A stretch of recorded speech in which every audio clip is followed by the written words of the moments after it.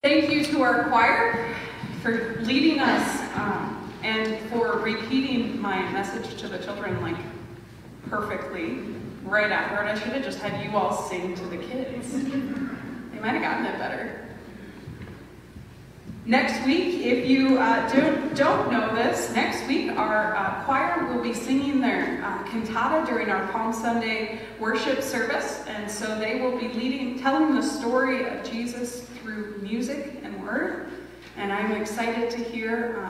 They've been working on it for quite a while, and it's always a beautiful day and a beautiful way to worship God, so I'm excited for that. Join us next week for that during this service.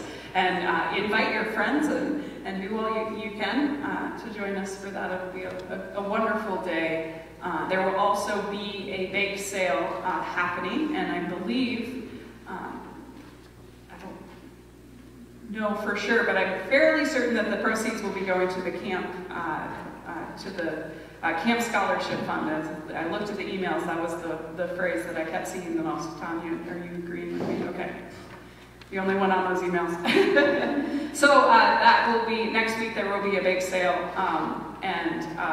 for the kids, and if you want to pick up some goodies for your Easter, for your Holy Week, you can pick that up on Palm Sunday, and those proceeds will go to our Camp Scholarship Fund.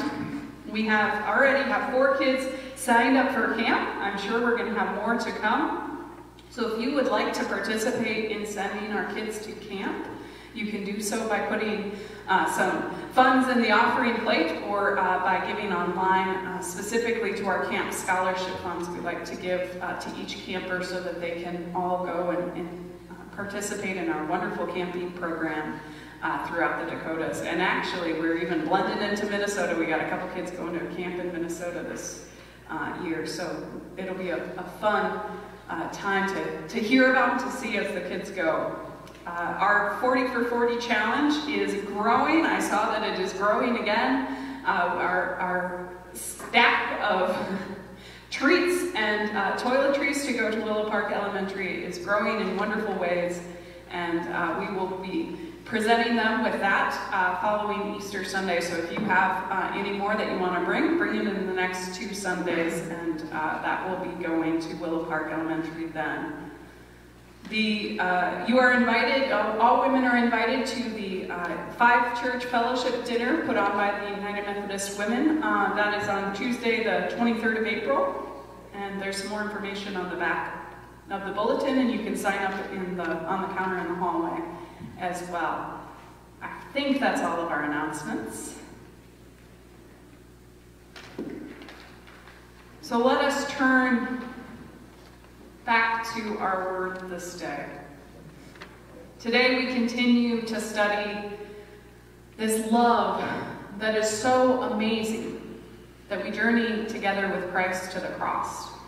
And over the last few weeks we've spoken of how Christ welcomed all to the table at the Last Supper, just as we will gather around that table later in worship. Jesus welcomed all, including his betrayer and his denier. And he welcomes all into that meal and into relationship with him.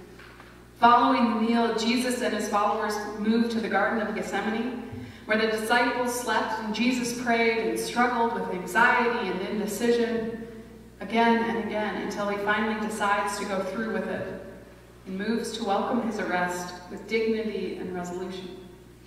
Last week we spoke of his time with the religious leaders, being tried for blasphemy as they chose fear rather than belief. And in our story today, we find ourselves focused on Christ's last day. Because next week is Palm Sunday and our choir will be gracing us with a cantata, we're going to focus on the rest of the story today. From Jesus' time with Pilate to his final moments on the cross, we're going to look at the life-changing and truly world-changing day from morning to dusk. So from the Gospel of Mark, chapter 15, verses 1 through 41, you can look in your own Bibles, or the words are going to be on the screens. As soon as it was morning, the chief priests held a consultation with the elders and scribes and the whole council. They bound Jesus, led him away, and handed him over to Pilate. Pilate asked him, "Are you the king of the Jews?" He answered them, "You say so." Then the chief priests accused him of many things. Pilate asked him again, "Have you no answer? See how many charges they bring against you." But Jesus made no further reply, so that Pilate was amazed.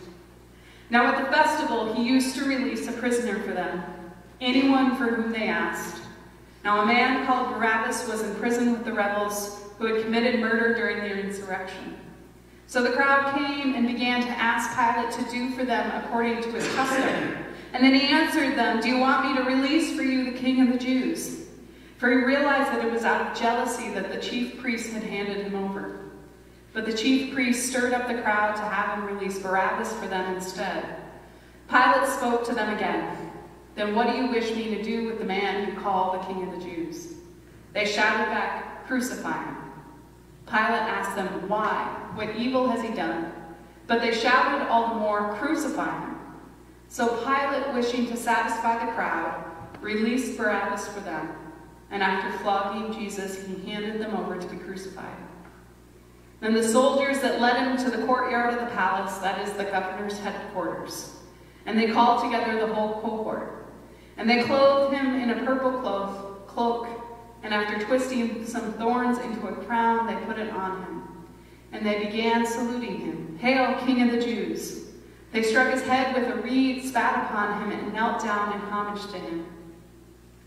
After mocking him, they stripped him of the purple cloak and put his own clothes on him. Then they led him out to crucify him. They compelled the passers-by who was coming in from the country to carry his cross. It was Simon of Cyrene, the father of Alexander and Rufus. Then they brought Jesus to the place called Golgotha, which means the place of the skull. And they offered him wine mixed with myrrh, but he did not take it. And they crucified him and divided his clothes among them, casting lots to decide what each should take. It was 9 o'clock in the morning when they crucified him. The inscription of the charge against him read, "The King of the Jews." And with him they crucified 2 bandits, one on his right and one on his left. Those who passed by derided him, shaking their heads, saying, "Aha, you who would destroy the temple and build it in 3 days, save yourself. Come down from the cross." In the same way, the chief priests among the scribes were also mocking him among themselves, saying, "He saved others, but he can't save himself. Let the Messiah, the King of Israel, come down from the cross now, that we may see and believe." Those who were crucified with him also taunted him. When it was noon, the darkness came over the whole land until 3 in the afternoon. At 3 o'clock, Jesus cried out with a loud voice, "Eloi, Eloi, lama sabachthani," which means, my God, why have you forsaken me?" When some bystanders heard it, they said, "Listen, he's calling for Elijah." And someone ran and filled a sponge with sour wine and put it on a stick and gave it to him to drink, saying, "Wait, let us see whether Elijah will come to take him down." Then Jesus gave a loud cry and breathed his last. And the curtain of the temple was torn in two from top to bottom. Now when the centurion who stood facing him saw that in his way he breathed his last, he said, "Truly this man was God's son." And there were also women looking on from a distance. From them were Mary Magdalene and Mary, the mother of James the younger, and of Joseph and Salome. Those used to follow him and provided for him as when he was in Galilee. And there were many other women who had come up with him to Jerusalem. Here ends the reading. So we start the morning bright and early, as soon as it was morning. If you remember last week, the religious leaders had brought Jesus to a trial in the middle of the night, and now they're bringing their actions into the light of day. And so their fear continues, and they push to have Jesus' ministry and message fully silenced through the lasting act of execution, of crucifixion. And interesting enough, Jesus' response continues to be a silent witness to his true self. Rather than defending his actions or words or in any way asking to get out of this situation, Jesus' silence is truly powerful here. And Pilate is shown to be quite unsettled by it. Here, Christ is being charged as a revolutionary, and yet he is silent. Instead of loud, inflammatory speeches, he let others jeer at him and mock him. Instead of defending himself, he simply says, "You say so." And yet Pilate decides he would ask the crowd. Now, have any of you ever been in the middle of an uncontrolled crowd? We've got a couple. Been a part of a mob, what you would call a mob? Think through your experiences in large crowds, whether it's sporting events in which the crowd begins to get ugly, jeering or complaining rather than cheering and uplifting. Or when violence erupts in the midst of a crowd, from violent celebrations of sporting events to festivals intended to rile up a crowd. Some of you heard this story this week. When I lived in Spain, we went to a festival called Carnival. Many of you have heard the name Carnival from its existence in Brazil. We know it as Mardi Gras here in the United States. Anyway, there's lots of drinking, dancing, and outright frivolity, and for most of the night we were standing in a town square at the base of the steps of the cathedral. On the cathedral steps included a group of people doing much the same. But when they began to empty their glass bottles, instead of simply dropping to the ground like everyone else was, the garbages were long overflowed, they decided to throw them into the crowd.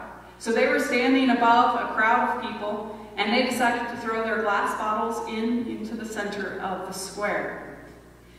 And the crowd did what most would do when faced with that particular danger. It ran, with us in the midst of it.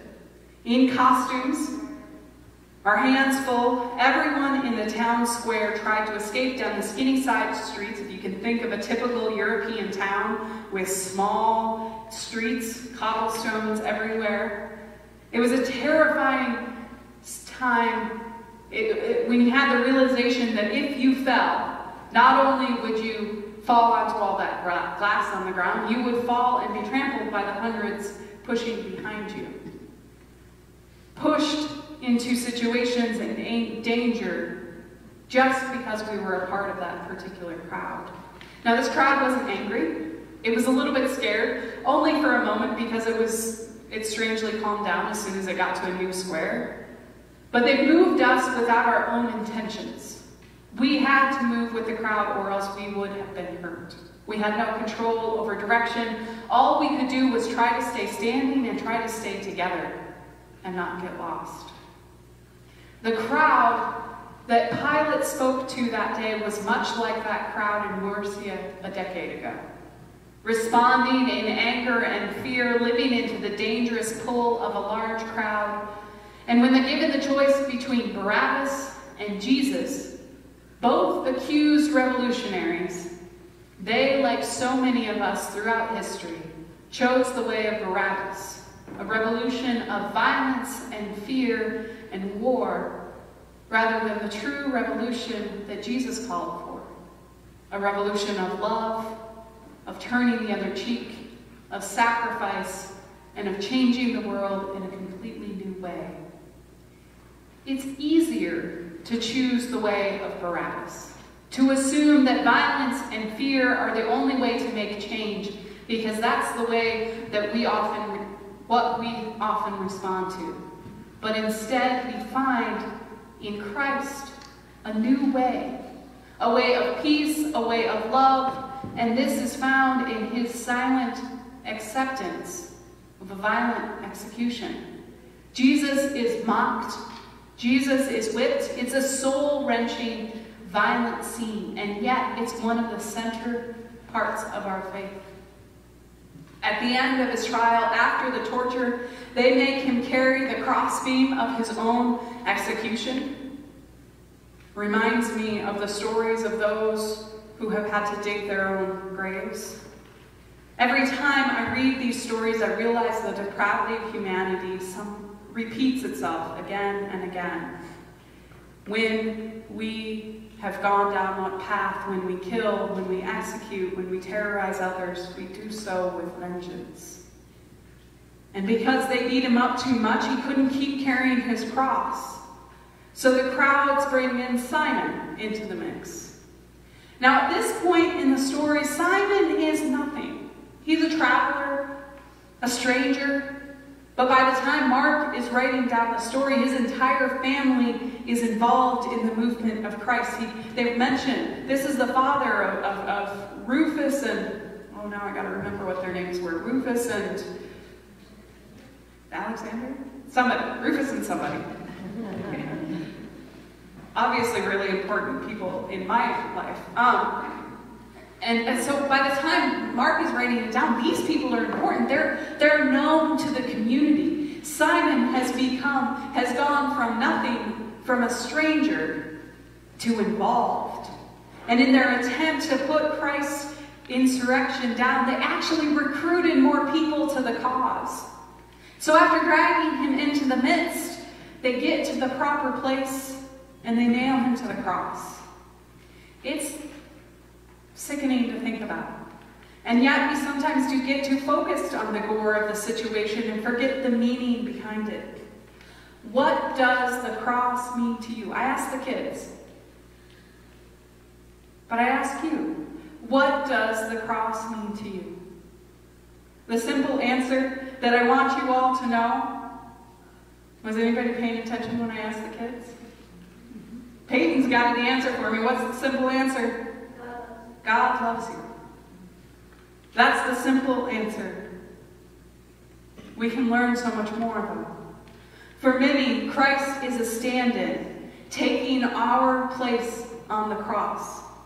The wage of sin is death, and so Christ paid it for all of us. And when we are honest about our own sin, this is an incredible gift. Because our own sin is often so great, we find it hard to forgive ourselves. And yet in this moment, God's incredible gift of grace is front and center for the world to see. That in this moment, God's grace is now available for all people. Jesus took our place on the cross. And I mean, he literally took Barabbas' place on the cross. We have a story of him taking somebody else's place in this execution. And yet we know and we believe that we too live into that sin. And like I said last week, we're all complicit in the sin that brought us here. We are not perfect. I'm sorry if you thought you were, or if you thought I was. We're not perfect, and we often forget that fact, thinking that we're good enough. Oh, I did pretty good. A few weeks ago, we spoke about Jesus' anguish in the garden, and I explained that in the experiences of humanity, Christ brought salvation. That in this experience of anguish and fear and indecision, Christ meets us there. So too, in the cross, Christ meets us in humanity's moments of torture and of brutality. Christ accepts the worst that humanity has to offer. And once again, when faced with the wonder of God, we throw the worst at him. And in this moment, we see what it means to sacrifice oneself for others, because even though we, in our own sin, participated in nailing Christ to the cross, on that cross we see the most important act of God can be. That in the moments of pain and the coming death, he speaks forgiveness. In the Gospel of Luke, in their version, as they mock him and torture him, Jesus says, "Father, forgive them. They know not what they do." Even in the midst of it all, he speaks that the most central tenet of his life is forgiveness and grace, because God loves you. In a few minutes, we're going to gather at Christ's table. And I asked you a few weeks ago to focus on what this meal means to you. That at this table, all are welcome. Whether you are a sinner or a saint, a betrayer, a denier, a follower, or someone simply wondering. Each and every one of us here is welcome to God's table because God loves each and every one of us. And in the liturgy, I'm going to retell this very story again. And I invite you to ask questions of yourself as you come to God's table today. What does the cross mean to you? Is Christ's life-changing grace a part of your life? Do you want it to be? If you've been hearing God's call in your life in new ways, God calls us in incredible ways. If you've been hearing in new ways, I invite you to be in a time of prayer. Whether it's that you've never fully accepted God's love or you're finally understanding that it's there for you too, there is forgiveness and grace and new life. Or whether it's that God is bringing new life in new ways, through a redirection, a giving up of sin, a setting aside of addiction, or some way that the cross, the very worst of humanity, couldn't contain the love of God and couldn't contain God from saying to us, I love you. And that is what we receive at this table. Let us pray.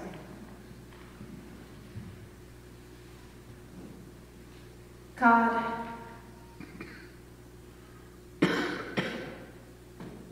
your story and your love are so great that sometimes we are overwhelmed by the details and by what's not there. Help us to know in all we do that you are with us and you love us and you call us into new life this day. Amen.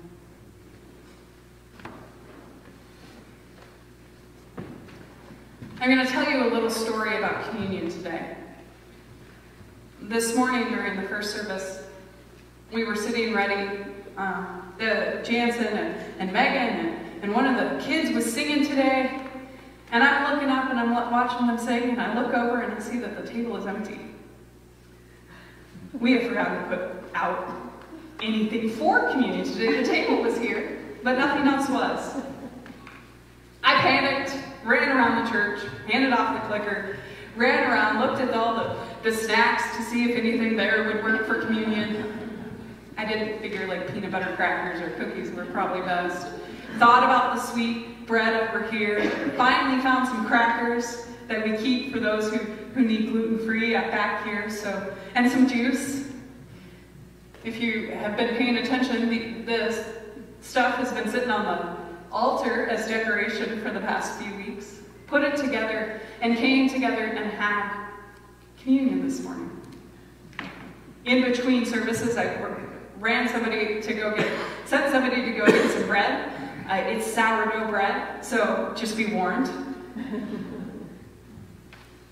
But it is perfect.